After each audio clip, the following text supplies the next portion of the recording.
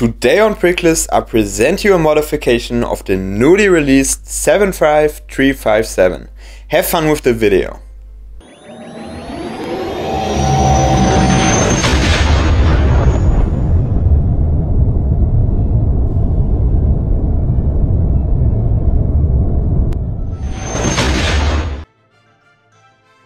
The Ghost is now known for a long time. It was made known by the TV series Star Wars Rebels, where it was considered as a spaceship and home of the Ghost crew. Furthermore, the Ghost made a guest appearance in the Star Wars film Rogue One. In LEGO form we got the Ghost for the first time in 2015, where it came together with 4 minifigures consisting out of 900 parts for $100 US. Now the wait is finally over, as to coincide with the release of the new Ashoka series on Disney+, LEGO has decided after 8 long years to re-release the popular ship together with the Phantom 2, which you had to buy separately with the previous one. As beautiful as the set is, it has to be said that it is not completely flawless. The first thing you notice is that the gun turret has been placed the wrong way around and the Phantom is a little bit too big in my opinion. Fortunately, a passionate fan by the name of Pixel Dan, who's absolutely no newcomer to the scene, has taken on the task of correcting these errors. He has scaled down the Phantom 2 so that it fits better to the Ghost but still offers space for a minifigure. The underside was completely redesigned and he added significantly more detail on the top.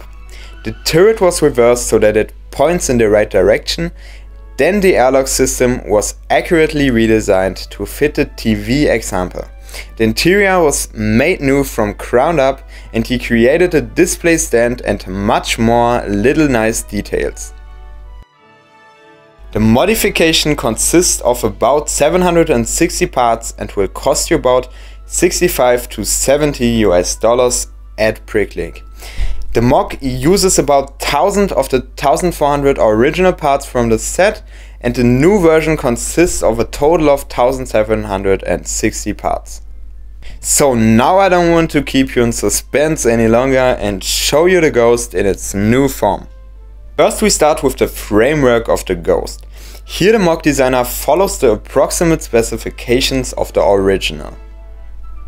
The underside however gets much more love than in the original LEGO version, which we will take a closer look at later on. When we are done with the underside, we turn to the interior. Here is built, in addition to the beautifully smooth tiled floor, a seating area, 2 doors and various details that provide life inside of the spaceship.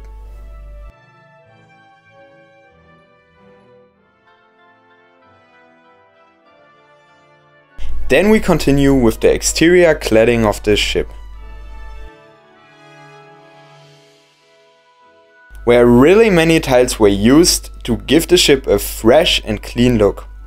The external cladding consists of 4 similar plates that are very easily connected to the Ghost. The turbines are attached with cross-shaped axles and then decorated with these sausages attached to droid arms.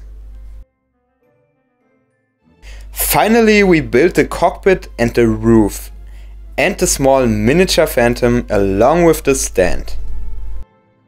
At the end there are about 400 parts left, which you can use for your own MOCs as you like.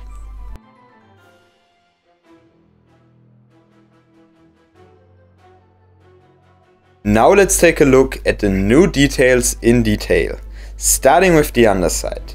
Here he has definitely changed a lot. In the original set this really looked a little loveless and consisted only of a grey exoskeleton. The MOC designer has now covered this completely with white parts, so that it not only looks good from the top side. Let's continue with the interior. Here he created from a rather modest interior an almost UCS worthy room, which reminds me of the bigger display models from LEGO Marvel. It is equipped among other things with a sitting area that can accommodate 4 minifigures, a holo chessboard and a small stool, as well as 2 doors on each side, one that can be fully opened. In addition, the cockpit has been improved and has, in addition to the new control screen, also a chair. The cockpit itself can also be removed and has been completely redesigned by the designer to look more screen accurate. Next, I want to show you the exterior cladding. This was in the original set still very distinctive with Lego studs on top and is now fortunately offset with tiles and many small details.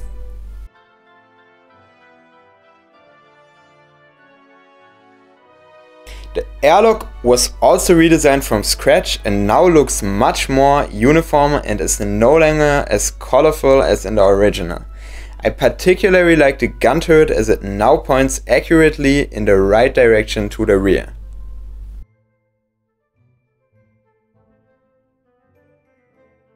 The airlock can then be easily attached to the top of the Ghost and no longer moves from place.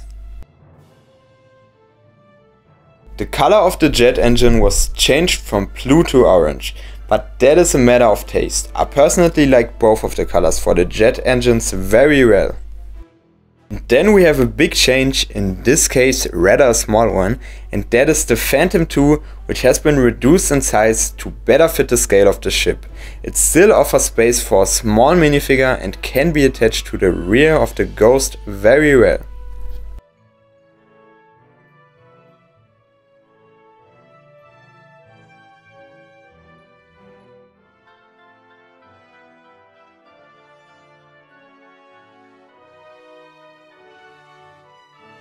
To make the whole thing even better, Pixel Dan even designed a display stand that was built from Technic parts with a pretty simple construction technique. You can just attach it to the bottom of the Ghost with these studs.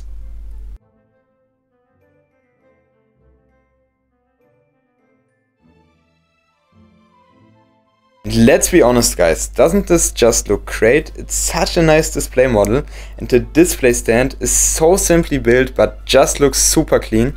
I think it's really impressive what Pixel Dan has come up with, especially since the set was released so recently. I would not be surprised if Pixel Dan is secretly a Lego master builder or works for Lego himself. I'm really happy to have the set in my collection. Your lightsabers will make a fine addition to my collection. As a small conclusion, I have to say that these halfway small modifications have a huge impact on the overall look of the set and enhance it quite significantly. I think it already looks like a small UCS set and could easily pass as one. Feel free to post in the comments what you think of the MOC and be sure to check out Pixel Dan, who has many more cool MOCs to offer. If you liked the video and want to see more of it, please support me with a like and also leave a subscription. I can use any support and it was as always an honor for me.